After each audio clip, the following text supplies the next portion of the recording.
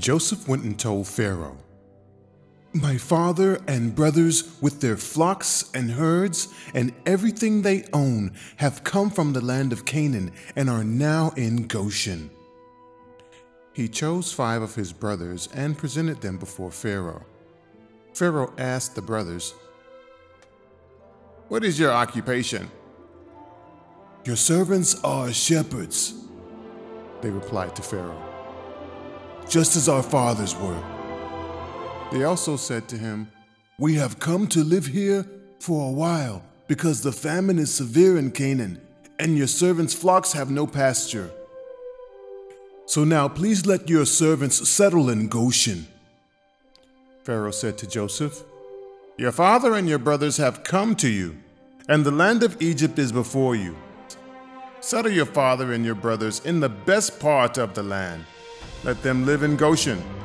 And if you know of any among them with special ability, put them in charge of my own livestock." Then Joseph brought his father Jacob in and presented him before Pharaoh. After Jacob blessed Pharaoh, Pharaoh asked him, "How old are you?" And Jacob said to Pharaoh, "The years of my pilgrimage are 130. My years have been few and difficult, and they do not equal the years of the pilgrimage of my fathers." Then Jacob blessed Pharaoh and went out from his presence.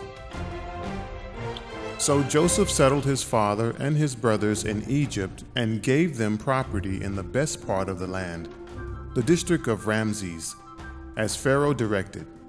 Joseph also provided his father and his brothers and all his father's household with food according to the number of their children. There was no food, however, in the whole region because the famine was severe. Both Egypt and Canaan wasted away because of the famine. Joseph collected all the money that was to be found in Egypt and Canaan in payment for the grain they were buying, and he brought it to Pharaoh's palace. When the money of the people of Egypt and Canaan were gone, all Egypt came to Joseph and said, "Give us food. Why should we die before your eyes? Our money is all gone." "Then bring your livestock," said Joseph. "I will sell you food in exchange for your livestock, since your money is gone." So they brought their livestock to Joseph, and he gave them food in exchange for their horses, their sheep and goats, their cattle and donkeys.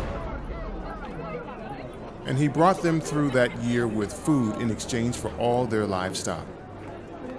When that year was over, they came to him the following year and said, "We cannot hide from our lord the fact that since our money is gone and our livestock belongs to you, there is nothing left for our lord except our bodies and our land. Why should we perish before your eyes, we and our land as well? Buy us and our land in exchange for food, and we with our land will be in bondage to Pharaoh. Give us seed so that we may live and not die, and that the land may not become desolate." So Joseph bought all the land in Egypt for Pharaoh. The Egyptians, one and all, sold their fields because the famine was too severe for them.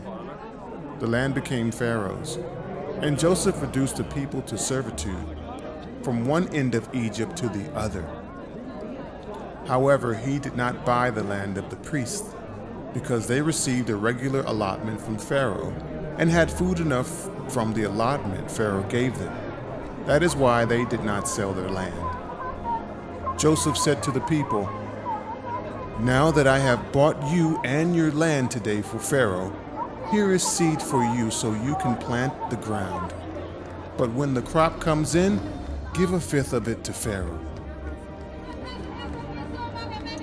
The other 4/5 you may keep as seed for the fields and as food for yourselves and your households and your children." "You have saved our lives," they said. "May we find favor in the eyes of our Lord. We will be in bondage to Pharaoh." So Joseph established it as a law concerning land in Egypt, still in force today, that 1/5 of the produce belongs to Pharaoh. It was only the land of the priests that did not become Pharaoh's. Now the Israelites settled in Egypt, in the region of Goshen. They acquired property there and were fruitful and increased greatly in number. Jacob lived in Egypt 17 years, and the years of his life were 147. When the time drew near for Israel to die, he called for his son Joseph and said to him, "If I have found favor in your eyes, put your hand under my thigh and promise that you will show me kindness and faithfulness. Do not bury me in Egypt, but when I rest with my fathers, carry me out of Egypt and bury me where they are buried."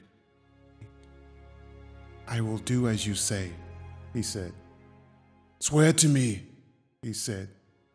Then Joseph swore to him, and Israel worshipped as he leaned on the top of his staff.